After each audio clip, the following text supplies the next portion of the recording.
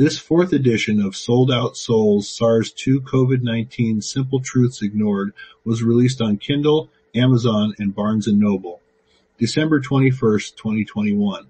The first was released before I got on a plane to return from my last frontline ICU assignment during the pandemic, February 2021. 1,000 PDFs alone have been distributed for free, and I have directly helped over 4,000 people and personally discussed these methods with hundreds of provider colleagues since 2021, who have helped hundreds to thousands each recover from COVID.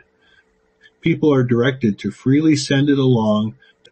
I started writing this book in June 2020 after seeing the disease process and troubleshooting how to fix it while other methods had been failing. I listened to Dr. Vlad Zelenko and Dr. Peter McCullough and gained further insight into treatment methods. Based on what I had seen, my extensive knowledge in nursing, instructing over 200 nurses and 16 years working in intensive care, I was fed up with the "there is nothing we can do," or "we can only do this" mentality.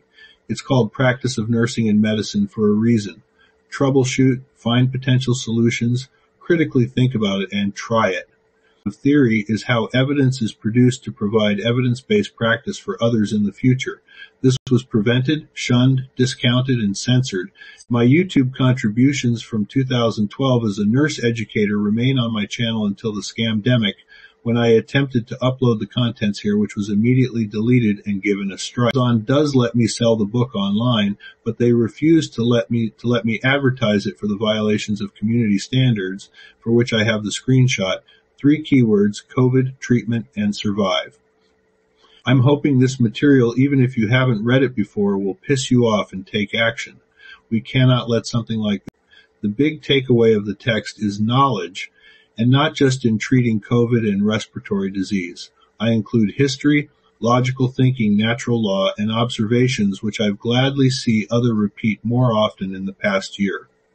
Nature gives you rights, not amendments. The amendments legally protect you. Give up your rights for some illusion of safety promised by the government.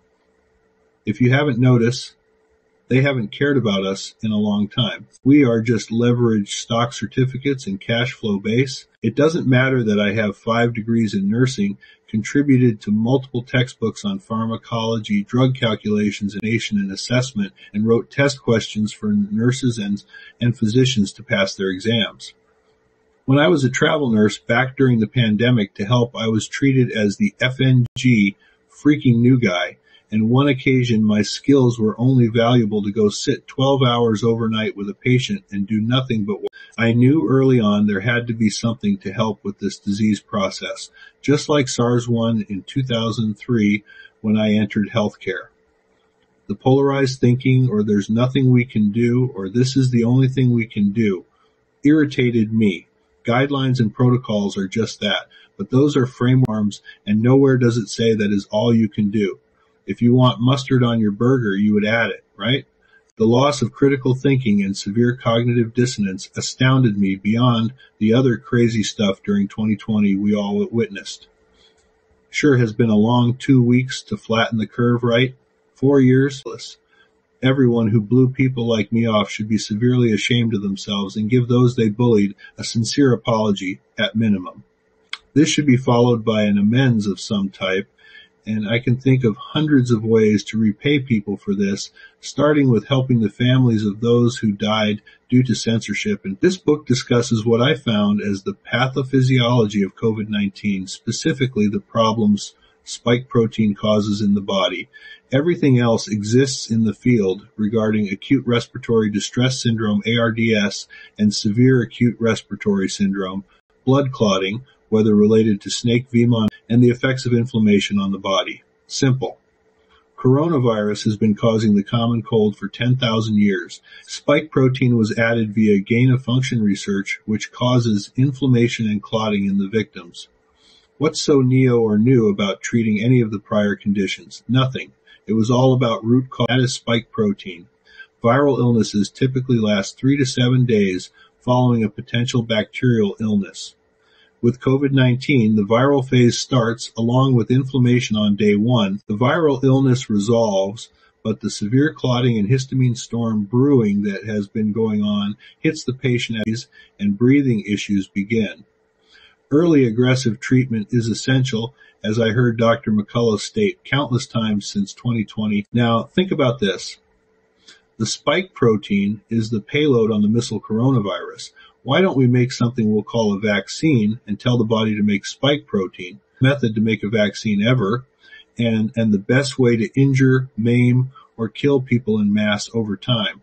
So you program your body to make spike protein, which then causes the body to produce antibodies to the spike protein the body just made. This is the clearest example of the definition of autoimmune disease. The immune system gets confused, spike protein causes damage where it lands, which is all over the body.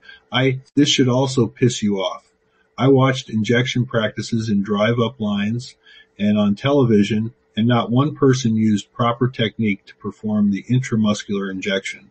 They would insert needle and inject. The method is insert needle, draw back slightly on the plunger to ensure you are not in a blood vessel and accidentally give the medication intravenously, and if not, go ahead and inject. Not once did I see it properly, and must have seen hundreds in various cities and on numerous video clips.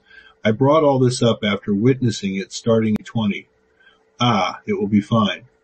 We now see the results of spike protein, and likely the result of getting some of the so-called vaccine directly to the bloodstream, injuring the brain, heart, and other essential organs. Speed does not mean you can sacrifice safety. Well, safety went out the window. In text, I discuss medications and supplements, why they should be taken and how they work, and use analogies so the layperson can easier understand instead of slinging medical jargon.